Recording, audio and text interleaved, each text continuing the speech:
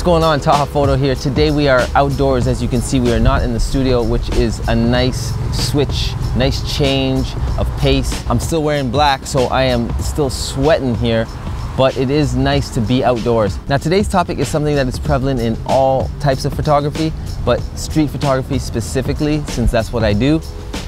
And that is cliché street photography images. You know the ones. The one that just popped in your mind right now, that one. Your whole IG feed, those ones. A ton of YouTube videos with lo-fi beats, those images. However, I want to explore what we can actually learn from shooting cliché images to elevate our storytelling game.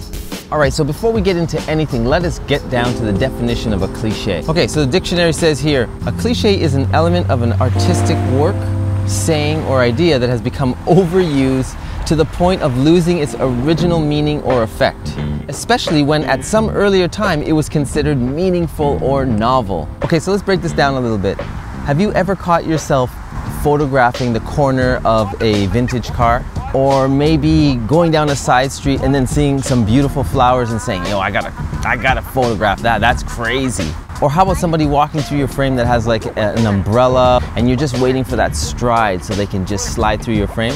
If you've done any of those things, then you 100% have shot a cliché photo on the streets. But there's gotta be a positive side to it, so I wanna talk about that right now. Okay, so what can we actually learn from cliché captures? So number one, dig deeper. So if you feel like you're approaching a cliché scene or location or subject, ask yourself these simple questions.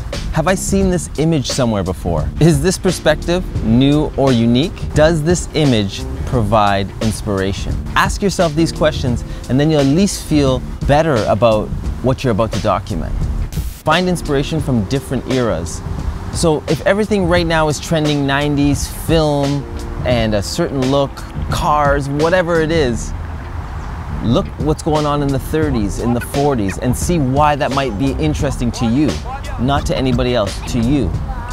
This will kind of open up a new door of, for sure, like perspective, location, subjects. It's just something that you're not used to seeing, so you're gonna naturally gravitate towards that. So really search through the different eras. Okay, so number three, seek out new locations and subjects. Sounds easy, right? Nope. That sounds like hard work to me, but in the long run, you'll be thankful that you did it. So maybe do some research about the area you're just about to document and see what the history is. That will give you a good indication just how much it's been documented, and then you can kind of go from there. And here's a thought that I had earlier. Maybe switch your mindset to thinking you're discovering a future cliché. Therefore, you're like the first to do it and you'll be excited and inspired to shoot something that nobody shot.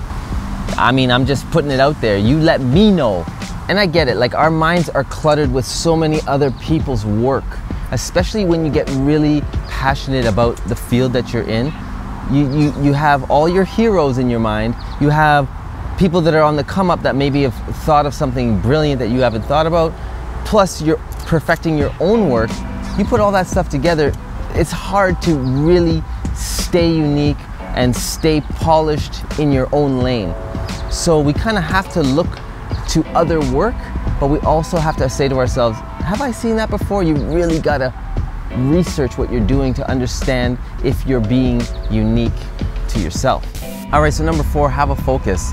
So if you find yourself at like a cliché scene or a cliché subject comes into your frame, regardless, just acknowledge that you're already in a postcard type area, or this is a postcard type portrait that you're about to shoot. And then just right then and there, try to flip the angle, the perspective within that. So have a focus on avoiding all the cliches that are in your mind on how you should shoot this new scene. It might be a lot at once, but the more you practice not getting excited about shooting the same thing, then you kind of avoid the cliches like it's the plague. You'll just be going opposite of cliche, even in a cliched scene or subject. And finally, number five, get it out of your system.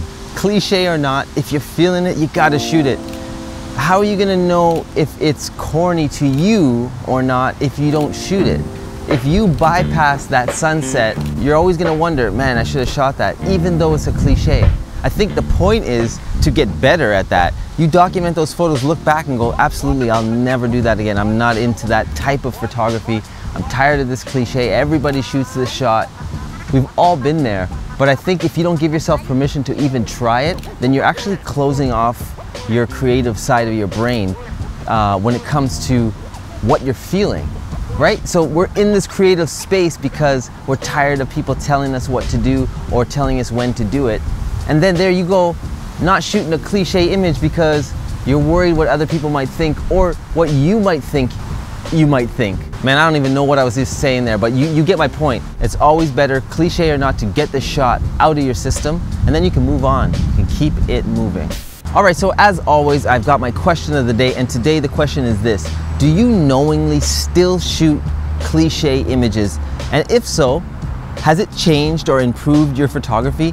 Be real in the comments. Okay, so my takeaway from today and talking about cliche photo images, specifically in street photography, but really all types of photography, cliche images are just there to remind you that you need to evolve, grow, improve, get inspired. You're kind of in a rut.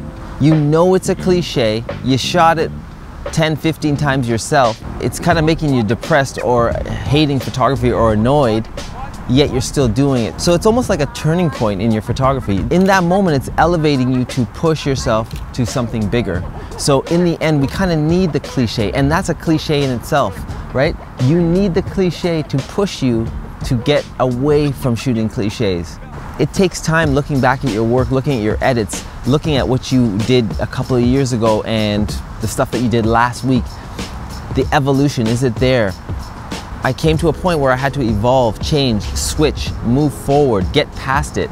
And so I did. But enough about all that. At the end of the day, you gotta grow, and cliches will definitely help you grow. So I hope it makes you think at least a little bit about your own images and what you can do different going forward. All right, so until the next video, try to stay cliche free and never stop believing in yourself. Peace.